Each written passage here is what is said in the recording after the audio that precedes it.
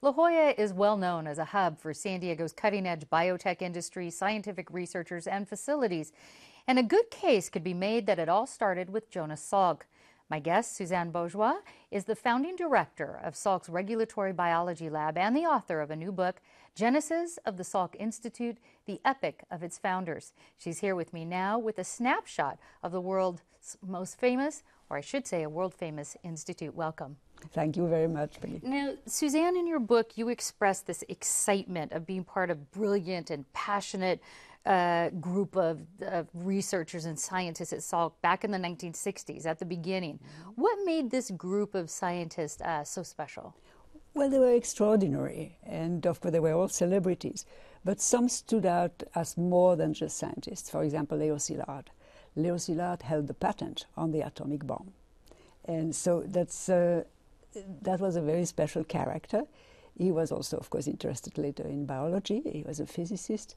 And so several of the founders were physicists. And actually, the idea was to study biology and human diseases at the level of molecules. And the physicists are really at the origin of molecular biology. Along with Jonas Salk, this yes. wide range of physicists and other scientists there. That's right. Now, you write in your book that when La Jolla was chosen as the site for the Institute, it was a relatively unknown or little-known location at the time. Yeah, people couldn't pronounce the name, you said. Yeah. Why choose such a prime, gorgeous spot overlooking the ocean for what some would say are laboratories? Well, Jonas just fell in love with the site. Roger Revelle is the one who invited Jonas to come and look at the place. And Jonas had no intention of coming to this unheard of place. He wanted to go to Stanford, which was a very well-known campus. So when Jonas came, it was just to eliminate this La Jolla place from the list of possibilities. And then he fell in love with the site, which was adjacent to what was going to be UCSD, of course. And UCSD did not exist yet. So that was, he really fell in love with the place. And it's really just such a modern building and just a state-of-the-art back then and remains so today. Why is it important for you to tell the story of how Salk began? Well, I think it tells a lot about what it takes to build a place, a successful place, a prominent place like the Salk Institute 50 years ago. What did it take? It took, of course, a lot of courage to just join in, because La Jolla was unheard of. The Salk Institute did not exist. There was no building. There was no faculty, no trustees. So it took a lot of risk. It was a risk-taking enterprise. Visionary and risk-taking. You had to be visionary to accept that. Now, I know moving forward to today, you write that the National Institutes of Health now want to know which drugs work on a disease rather than why they work, which was the previous case. Does that threaten basic research?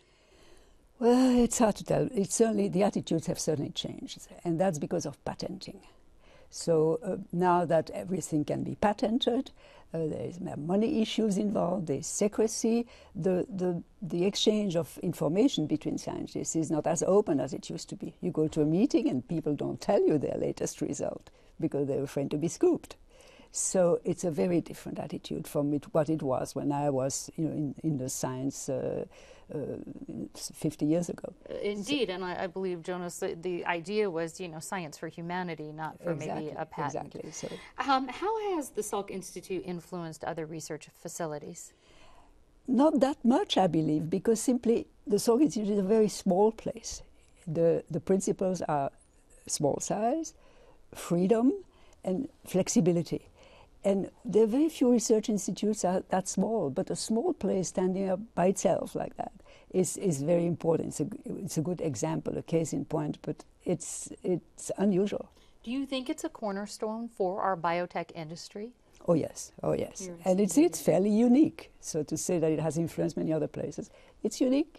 And it's great, of course. So it has, all right. Suzanne Bourgeois, author of The Genesis of the Salk Institute, the epic of its founders. Thanks so much. You're welcome. Thank you, Betty.